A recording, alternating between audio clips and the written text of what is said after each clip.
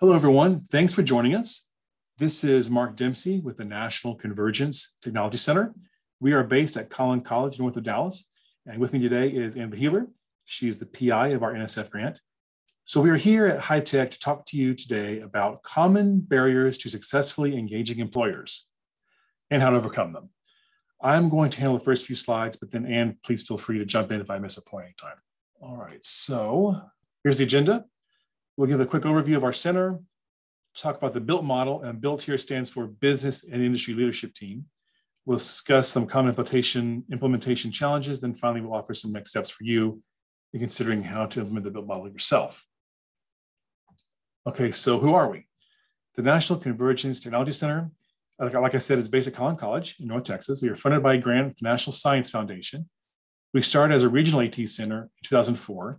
AT stands for Advanced Technological Education. Then we became a national AT center in 2012. We are currently in our renewal grant as a national center. The CTC's mission is to support IT infrastructure and cyber programs across the country by helping align curriculum with workforce needs. All of our work is led by our national business leaders, the group we call the BILT. We also manage the community practice of educators from 82 colleges across the country to facilitate the sharing of resources and know-how. And we provide free professional development for IT faculty. Right now, we are in the 20th year, this July, of our 5-day Summer Working Connections training event. So by the way, the CCN, that group I mentioned, the Community Practice of Educators, that group is free to join. So if you'd like your IT program to join, please write to me. My email address is at the end of this presentation, and we'll get you an application for that. I think we all can agree that the major goal of technical programs, not just IT programs, is to make sure students are completing certificates and degrees to get them ready for the workforce. To do this, technical programs need employers who are highly engaged in supporting that effort. So that is where the BILT comes in. Think of this business and industry leadership team as a traditional advisory council on steroids. That's what Ann always says. The employers on the BILT are not passive passengers, just going along with the flow with whatever faculty wants to do. They're actively co-leading the college's work. So here's a photo of the last in-person BILT meeting we had before the pandemic. So we're all together in the room at that meeting. Now, the BILT can come in all kinds of flavors. The BILT could be a local one, advising a single college. The BILT could be a larger group, advising multiple colleges and programs on a regional level. The BILT could be like ours, a group considering the national picture, advising many programs across the country. Or the BILT could be more focused and more micro, looking at maybe just a single initiative or project. The point to all this is that to make clear that the BILT model can work with any technical program at any size college.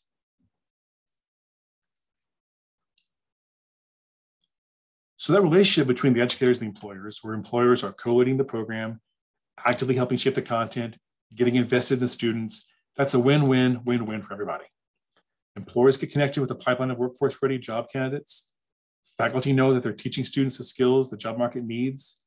Students are first to be considered for internships and for job openings.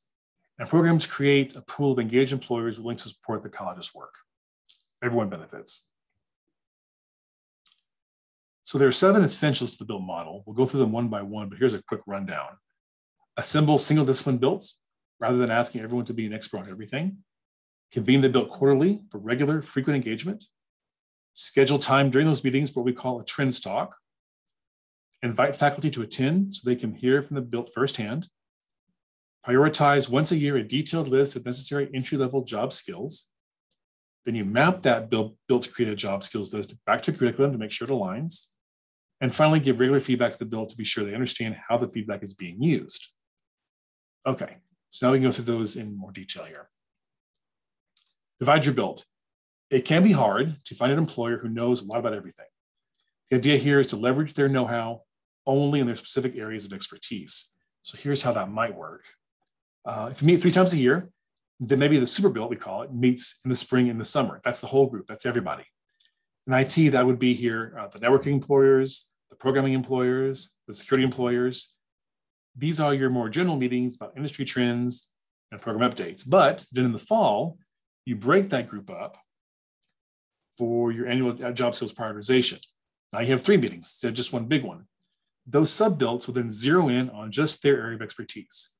The networking employers, for example, focus just on networking job skills at their fall meeting. By the way, you hear the term KSAs here as well. That stands for knowledge, skills, and abilities. Okay. Convene quarterly. Once or twice a year really is not enough. Avoid the whole out of sight, out of mind issue by meeting frequently. And don't get stuck on in-person meetings. Those are great, but 3 of our 4 meetings each year is done via Zoom. And even when we do get together in person, we always have a conference phone in the room for those who want to call in. And again, the way we do it here at the CTC, the 3 shorter meetings each year look at trends. Then the 1 longer meeting each year looks at updating and prioritizing the KSAs. Discuss trends. We mentioned this already. Be sure you set aside time on your agenda to allow the BILT members to share their perspectives on the current and the future industry trends. This is a great way to keep educators in the loop on what's happening. That is, everyone gets to better understand what's coming. You can't just talk about industry needs once a year at the KSA meeting. You really need to fill in the gap with these trends talks at the other meetings as well. Invite your faculty. We're always surprised when a program convenes their business council without any faculty in the room. It's essential to allow faculty members to hear firsthand the BILT member perspectives and recommendations. It's also important to provide a forum for educators to ask the employees questions. Conduct the annual vote. This is a big one. We've mentioned it several times now. Once a year, your BILT will prioritize a detailed list of entry-level KSAs. That's knowledge, skills, and abilities. And recently, we started adding tasks into the mix as well. What will the new hires need to know? Note here that we asked the BILT to look 12 to 36 months into the future. Programs will have trouble making any curriculum changes based on today's workforce needs. The wheels in academia can turn very slowly, especially in comparison to how fast things like IT move. So the BILT is asked to look ahead. What will be important, not today, but in 12 to 36 months in the future. As for the format, the BILT uses a structured, repeatable voting process. KSAs that are essential are ranked 4s. KSAs that are not as important are ranked 1s. The end result in all this is an actionable spreadsheet with concrete numbers. We believe this is much more useful than relying on just meeting minutes. Just one last point here. In addition to the vote, we asked the BILT to discuss the voting results together in the room during the meeting. That is a very valuable part of the whole process. The BILT will often decide together to change the wording of a particular KSA, maybe even add new ones. You and your faculty would definitely want to hear that debate and discussion. Map the KSAs. The BILT meeting and vote is only the first step. Now the faculty takes the results and compares it to the current curriculum. Is everything the BILT recommends getting covered in the classroom? That's the question. Any gaps can be addressed by adjusting the curriculum. The goal here is to get the program aligned with the workforce needs.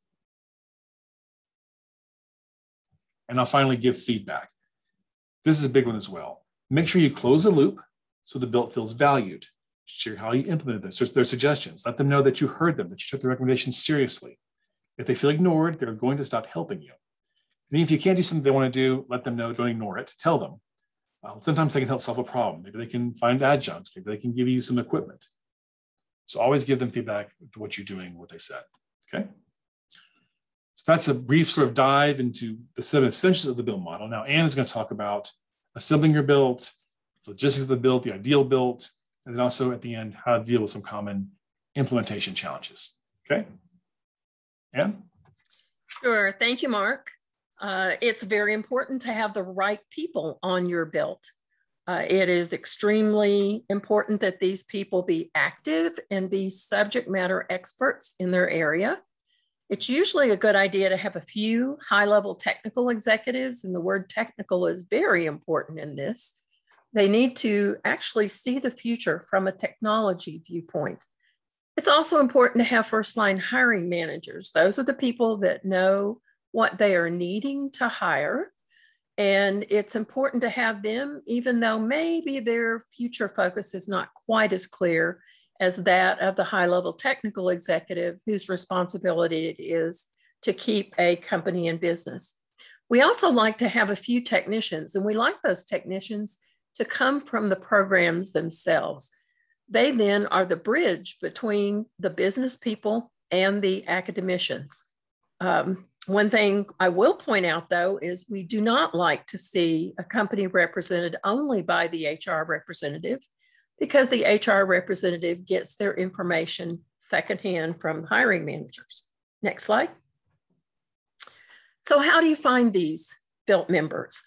It's network with your network. It's network with the people that you know to get to the people that you need. It's important for you to come up with a value proposition of why someone would want to work with you on your BILT team. It may be that they wish to have a broader pipeline of people to choose from to hire, or it may even be that the business person wants to actually collaborate with other businesses, perhaps larger companies, and work with them so that they know what's going on in the industry. In any event, here are some ideas for you to seek out the right BILT members. Contact your college president and actually ask her or him to contact their board of trustee members. Definitely, you do have to ask permission because usually people working at a college are not allowed to approach the board of trustee members on their own, but see who they might know who are subject matter experts in the area. And even if they don't know subject matter experts, maybe they have connections with the CEOs of companies in the area, and those CEOs may be able to help you find something within their company. Also talk to the chambers of commerce.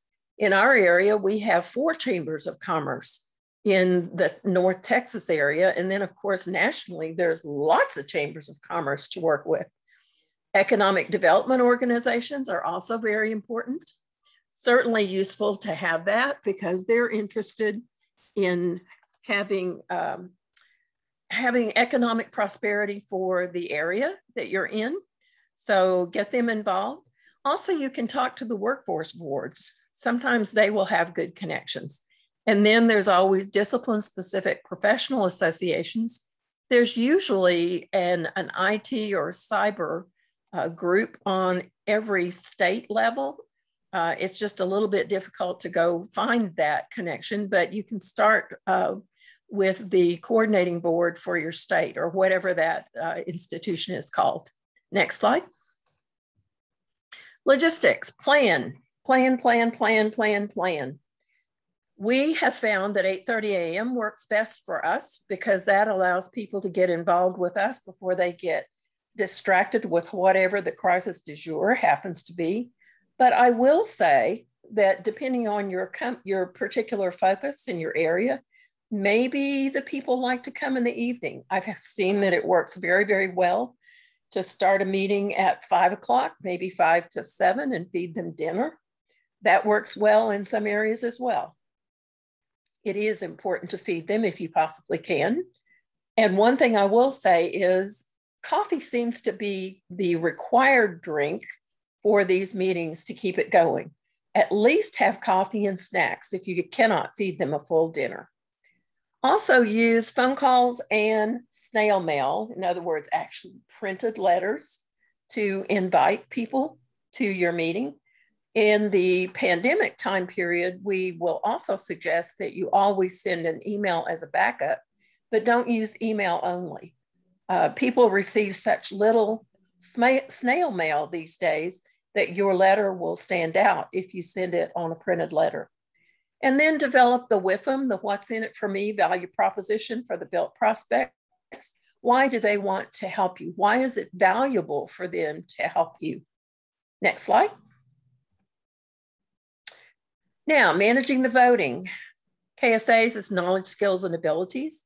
And I will also say that nationwide, there is an emphasis on the knowledge and skills and a separate emphasis on employability skills. So you may find that that's how it would work for you. The BILT focuses on KSAs. They do not focus on designing curriculum. Why? Oftentimes, employers think that designing curriculum is pretty easy, and we educators know that it isn't. However, aligning the curriculum with what the businesses want is essential to make the graduates very employable into the future. And again, we focus on entry-level skills, 12 to 36 months out, because that gives the colleges time enough to implement the changes. We start with a pro forma list that we put together from a variety of sources, not a blank wall, because a blank wall actually will result in a very long and difficult meeting. What we have is a pro forma list that allows the BILT to edit, add, delete as they go along. Next slide. The employers rank the skills, as Mark has said, 1 to 4, with 4 most important, and they discuss the results. The ranking is now done electronically, which is great. You may have seen the business people raise their hands in a previous picture. We don't do it that way anymore. We ask them to vote, but then we ask them to discuss. That is just as important as the vote. Discuss each of the items that they wish to discuss. And this seems to work very, very well with some in the room, some on the phone, some on Zoom. Consensus is not the goal, but we do want to know the points of view from the various people that actually rank the skills. Next slide. Feedback, very, very important.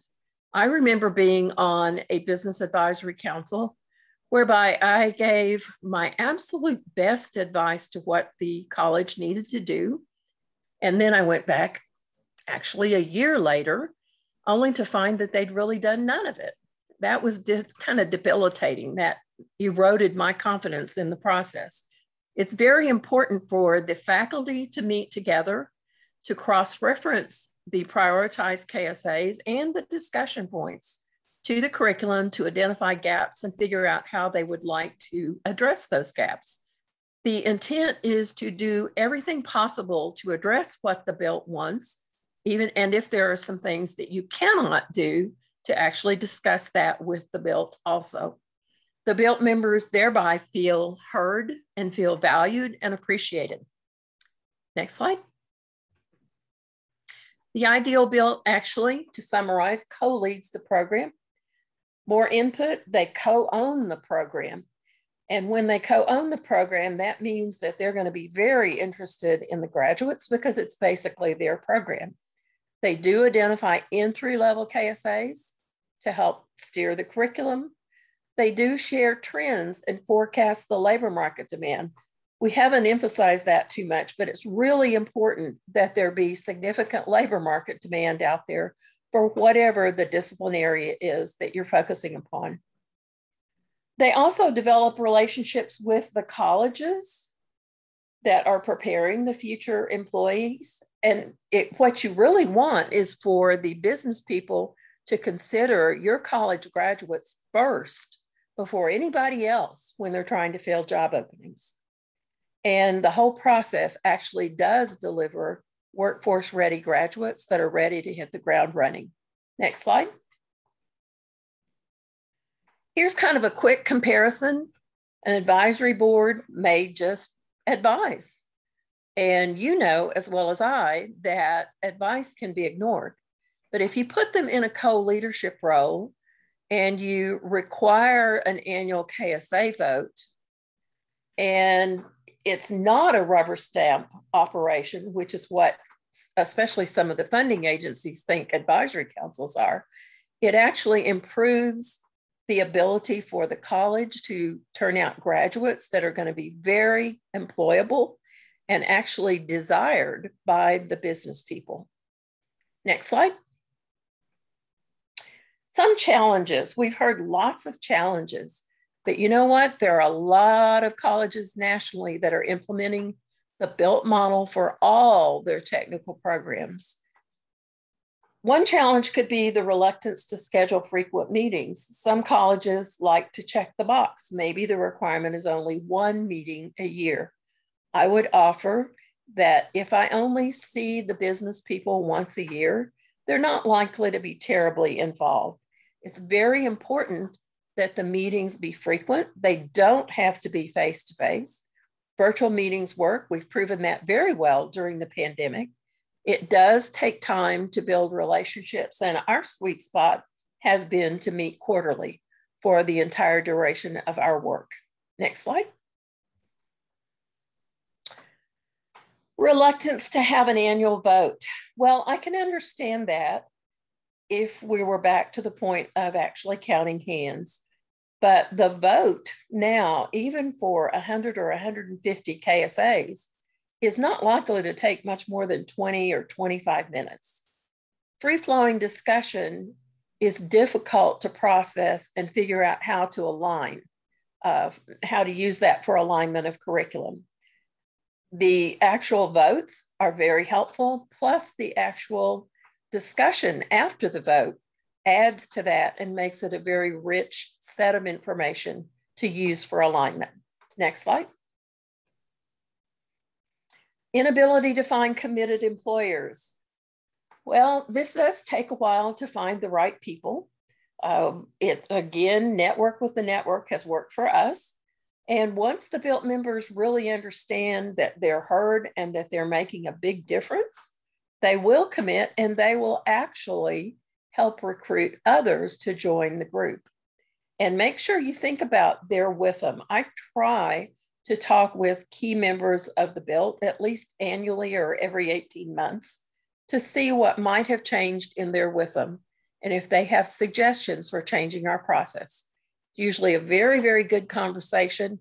And that conversation, in addition to the meetings, keeps them feeling like they are really valued and appreciated. Next slide.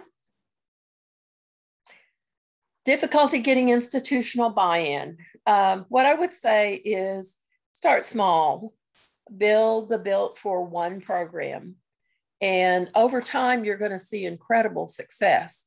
That's what's happened with these colleges I'm working with now who are implementing the BILT for all their technical programs. They started with one program.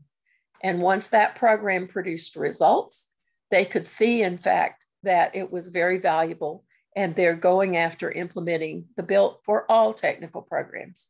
It's also important to have an influencer, whether it be a faculty member, a dean, could even be a vice president, could be a president, depending on the size of the college.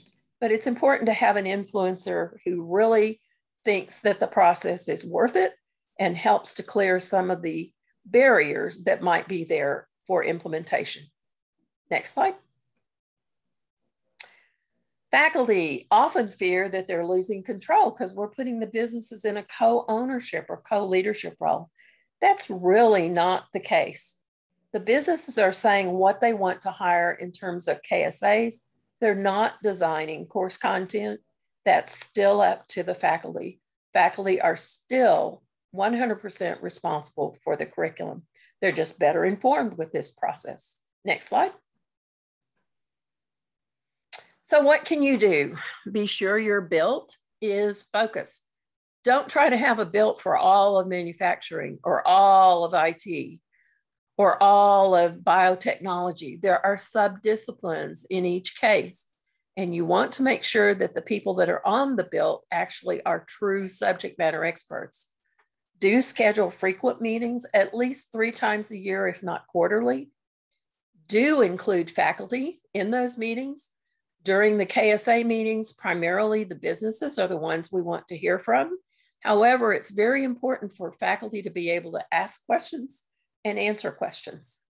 Very important to have a trends meeting because we're not exactly fast in addressing changes that are needed. We do the annual job skills validation because the needs for our programs are going to not be static. You can't just do it now and say, hey, we're going to use this job skills validation for the next 5 years. It's very important to keep them up to date. Important for faculty to cross-reference those skills to curriculum and make adjustments, and very important to provide feedback. Next slide.